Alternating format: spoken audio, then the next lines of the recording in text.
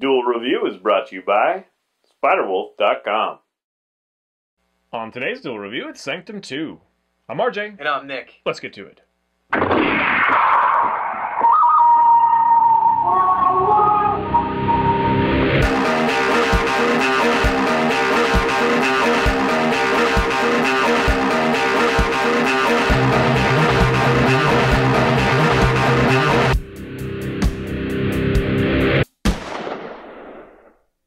Hey everybody, today is the 17th and we're taking a look at the video game Sanctum 2. That's right, and this was done by Coffee Stain Studios, and it came out for Xbox in May and September for us PS3 lovers. Finally! Yes. I've been waiting dude, I've been checking like every week at least. So this game is pretty much a tower defense, but rather than being a top-down tower defense, it's actually a first-person tower defense where you set up you have resources, you set up your walls, you set up your turrets, and then it goes into first-person mode, or it's always in first-person mode, but then it goes into attack mode where you get your gun, and the enemies come out from a location, and they go along a signified path, and you have to shoot them down and let your guns do the job, and essentially just protect your core. So it's kind of this cool amalgamation of tower defense and first-person shooter. It's pretty awesome, and you brought it to my attention, so take it away. Yeah, dude, I've been waiting for this because I'm not a huge fan of tower defense. Are you?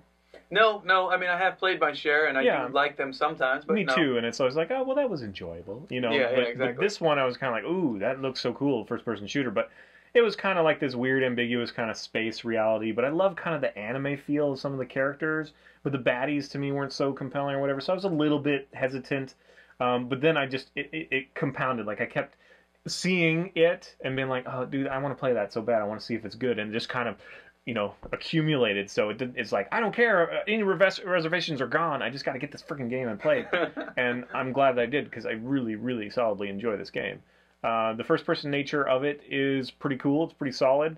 The cool part is you have these very limited resources, and you have to plan ahead, and you have waves of guys, you know, just like a regular tower defense, but you have different like areas, locales that they're going to come from, and it'll tell you how many of each type of character are coming from this direction and that direction. So you do the best to kind of, you know, make a winding path. You can't ever close off. You just have to do one continuous path, but you just, you know, double back and try to make it as long as possible to give your towers the chance to, you know, kill the enemies. Yeah, to wound them and take them down, and then you try to plug any holes with yourself, kind of thing, or to go after the big baddies and wear them out before you get to the core. There really is a surprising amount of depth too. You have turrets, you have mines that you can place, you have towers that electrify enemies, you have large towers that are good against masses. So you really have to tailor kind of, you know, your outfit towards the waves that are coming through, and anytime you can kind of deconstruct and it does not cost you anything, so I think that's really nice, because a lot of times you put a tower there or something and you feel like you wasted it, or maybe the next wave, you know, it's going to be a bunch of small enemies, so you don't want the tower there, or you elaborated on this labyrinth that you've been making, so you want to move a tower, a key tower or whatever, and you don't get penalized for that. You can just go ahead and do that. There's also perks for your character, so each character is fairly customizable. You all have a trademark weapon, you know, each character does, but then you have a secondary weapon, and you can choose between like 3 of them. And then there's all these attributes that you can choose, so you can like double jump, maybe if you jump and land on a character, that'll wound them, or you can have the core heal itself, or you can have the core deal damage to anybody that damages it. The one that I use the most is kind of like this lightning thing, so any target that comes close to you gets zapped by lightning from your body kind of thing. And there's a lot of those, as well as like proximity really matters. So there is a, you know, a surprising amount of customization and ability to really make your character unique and fit your playstyle. So I really do enjoy that mixture. It is so much fun. Now, the one thing I'll say is that I think our experiences are a little bit different, and I'm kind of sad about that, because I started from scratch, and I'm the one that downloaded the game, and I leveled up, and it took me a couple of times to get through a couple different levels, and so until I, leveled up or whatever, and I handed it off to you, and unfortunately there's no way to like start a new campaign, so we started with a fully leveled character, and I know you had fun, but I never saw you have to, you know what I mean, like fail and be like, okay, well, this one small thing I should try this time, and this time it worked, kind of thing, and that was so much the joy for me. I mean, yes, it is fun to just sit there and do it, but if you win every time guaranteed, then it kind of loses a little bit as far as I'm concerned. Agreed. I loved failing a couple times and being like, son of a bitch. And then like somebody would join. This is one of those games where you can play and then somebody can just pop in and help you. Right. And every once in a while I'd get one that either didn't know what they were doing or one that was overpowered, and it would kind of irritate me. But I liked it when there was somebody that obviously didn't know what they were doing, like started removing my towers or something, or just putting them in random places. You liked that? Yeah, because it made it more challenging, and I didn't feel cheap, right? I like failing at least once, and then I could go back and change things, and yes, I succeeded.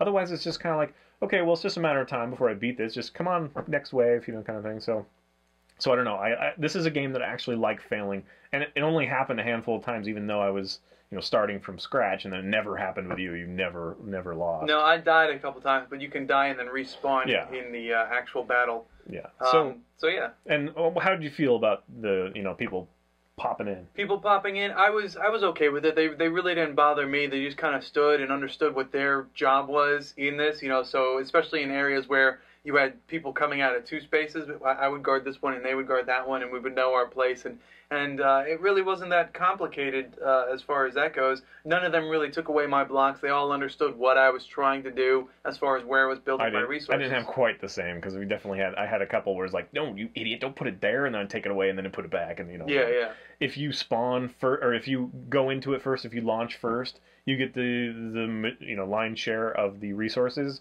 but you can give resources, you can gift them so that they can use them or whatever, and then from that point on, every new wave, then you kind of both get resources, that sort of thing. So you're all doing towers, and every once in a while, again, I would have somebody that was obviously just trying to grind or whatever, and had super powerful stuff already, and it was like, I don't know how I feel about that. It's not quite that hard enough with that. And I think you can turn that off. I just never bothered to. But I'm looking forward to having people I know and potentially starting from scratch if you can. I couldn't find a way to delete the whatever. I mean, I guess you could just delete the game, but I didn't want to do that because I'm not quite finished yet. Right. So I wanted to start a new campaign so you could try it too. Whatever.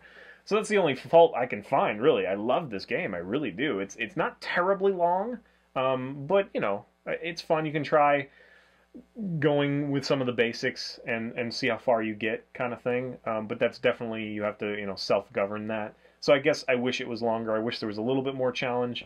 But it is such a super cool idea. Yeah, the idea is awesome. The execution is awesome. Yeah. I think the sniper rifle is a little bit overpowered. Yeah, but I don't use it correctly. Sniper rifles obviously are supposed to be at a distance. That's what I was just going to say, is if they forced you to do it at a distance. I use it like a shotgun. Yeah, if they forced you to use it at a distance, that would make sense, because it is hard to get those buggers sometimes. Yes. But when you're no-scoping it, it's really just a shotgun, and it's a very powerful shotgun. So I kind of have a problem with that as well. But as long as you have fun. I had fun. So yeah. I highly recommend it. I think it's only like $14 or something. Totally worth it. Yes. Just wish it was a little bit longer. I would pay full price if it was a little bit longer, and maybe had a few more characters and a few more upgrades, kind of thing. Yep. I really hope that they do another one, and they do it soon, and it comes out on PSN, and we don't have to freaking wait. Yeah, and it's longer.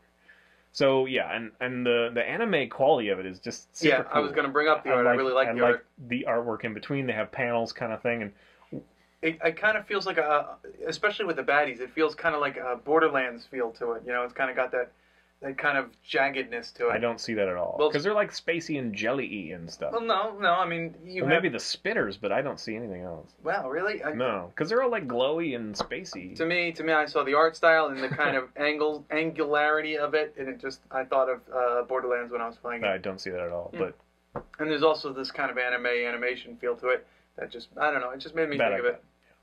That I got, and again, I wish there were a few more other characters, but the characters that are there are cool and memorable. And you don't really see yourself, but you can see the other player that pops in. Yeah, and they have various dialogue that goes through, but I never felt connected to that character that way, so it's there. I do wish that the cutscenes maybe had voiceover, but it's still kind of a cool panel presentation, and again, the art is so well stylized, it's a defined style, and it works really well with the game. And yeah, I just like it. It's very simple, very easy to pick up. No problems there. No real learning curve, honestly. Nope. I picked it up and didn't know what anything did, and just pressed buttons until I figured it out, and it was easy. I was there to help you, yes, but you were. I probably didn't have to. I just was like, you should do this, you should do that. I was so excited about the game, and I was like, I don't want you to be playing. I want to play, so hurry up. Anyway. It's true. Yeah, I really do enjoy this game. Not sad, I guess. Yep, it's a very good game for $15. I highly recommend it as well. So. Music also was solid. Just everything about it. All right, guys. This is kind of a short one. Just go buy it. Like if you've been waiting or you haven't heard of it for some reason, because there's a lot of people that haven't heard of it. If you have any kind of interest in first-person shooter or tower defense, you'll not be sorry at all. Yep. It's really awesome. All right, guys, thanks for watching. Please subscribe to our YouTube channel and follow our great playlists. Game Lab's been a lot of fun. Yes, it has. And please leave comments. We love comments. And you can help support us by buying our wares at spiderwolf.com. That's right. T-shirts, a card game, art, print, short stories, and more. And if you're on Facebook, so are we. So find us and friend us. And if I'm online, I'll chat with you all day. We're both blogging as well. You can find me, fisk37.tumblr.com. I'm blogging as characters, releasing character sheets, updates of the world that I've created for 10 plus years. Take a look. If you like it, share it, support me that way. And mine is nicholasbach.tumblr.com, where I have short stories and poetry. So if you're interested in that, check that out. All right, guys. Really, check it out. Check this game out. Oh, I didn't fire. Yes. Oh, you thought I got it, and I thought I got it too. First time I didn't fire. Like, no! Next up, it's Destin Legends, the card game. What is this? This is Sanctum 2. This is Duel Review. Yeah, I gotta load. No, you don't. You just think you do. Yarp. Don't load it. Sorry, 1 second. Let me just grab some water. Grab some water? It's not a very efficient way to drink. Oh, okay, I see what you mean.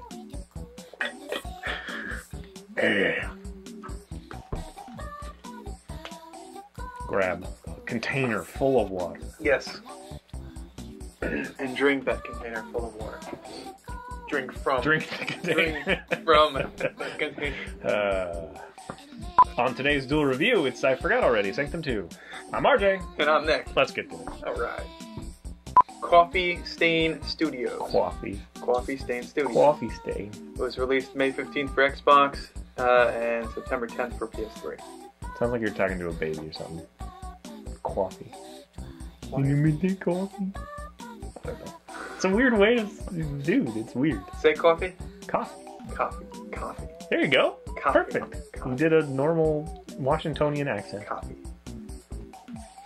Coffee. Hey everybody, today is the 17th and we're taking a look at I tripped and fell in words. Hey everybody, today is the 17th and we're taking a look at Sanctum 2. That's right, and this game came out in... Yeah, a while ago, and I've frickin' been waiting forever for it to be on PSN. Should I start that over? Because I was like, in this game came out... So, Beep. Yeah, exactly. Be wound up or something. Recharge.